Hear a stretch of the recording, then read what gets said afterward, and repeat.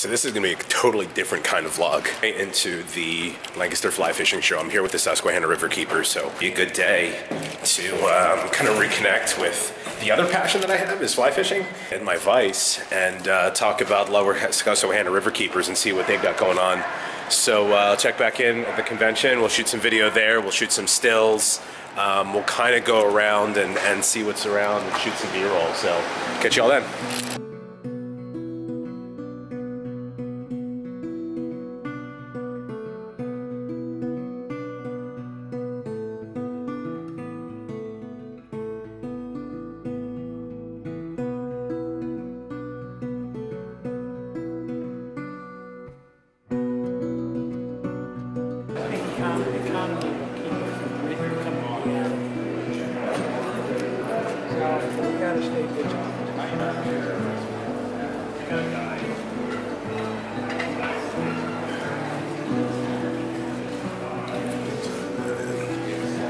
Ted is, you should look to see if Tim Flagler is doing anything today.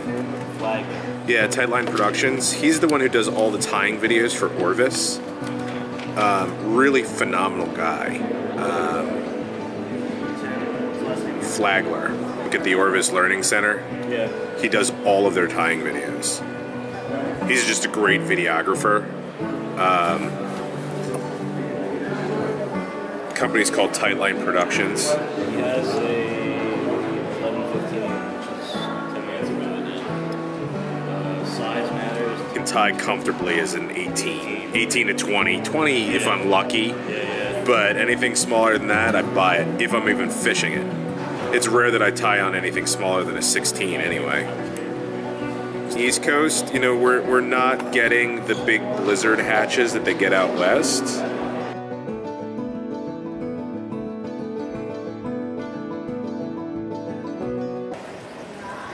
You know, a tail that's a hook shank length, I don't have a whole lot of room to work with here. Again, I'm going to measure. All right, peacock hurl. And I was peacock hurl. But there. But yeah, it's been fun just kind of hanging out. People have been walking up and down as I've been walking here tying, and lots of questions about these tenkara style flies I've been tying. So yeah, good stuff, good day, and catch you soon. Bye.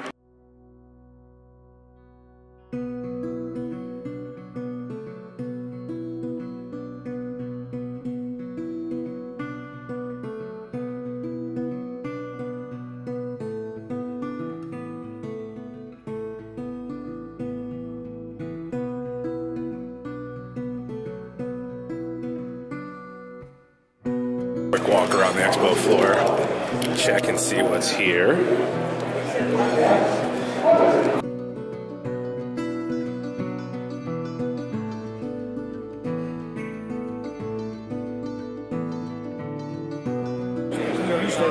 Yeah, I do use the hooks. You know where they set them.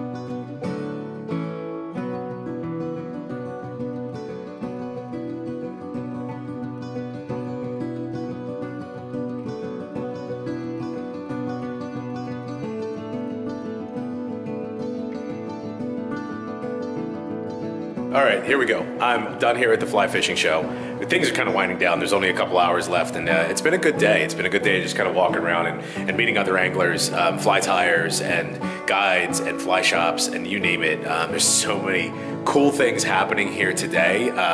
Some really fits, such an open resource, people sharing their knowledge of techniques and sharing their knowledge of water and reading water and developing fly patterns, sharing materials, just sharing experiences, which is really what this thing is all about. I'm here. I'm gonna head out, probably grab some, got a couple sheets of Ektar 100 loaded up in large format, and it's a gorgeous sunny day here in Lancaster, so I'm gonna go and grab some shots, maybe catch some footage of that, show it in the next video. So with that, I'll sketch y'all later. I'm kind of at the Lancaster fly fishing show, and there's a little demonstration happening right now.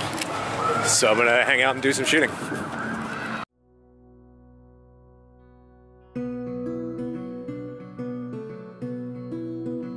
Really awesome experience. I don't know if you guys can hear, but there's actually a peaceful protest happening about DACA.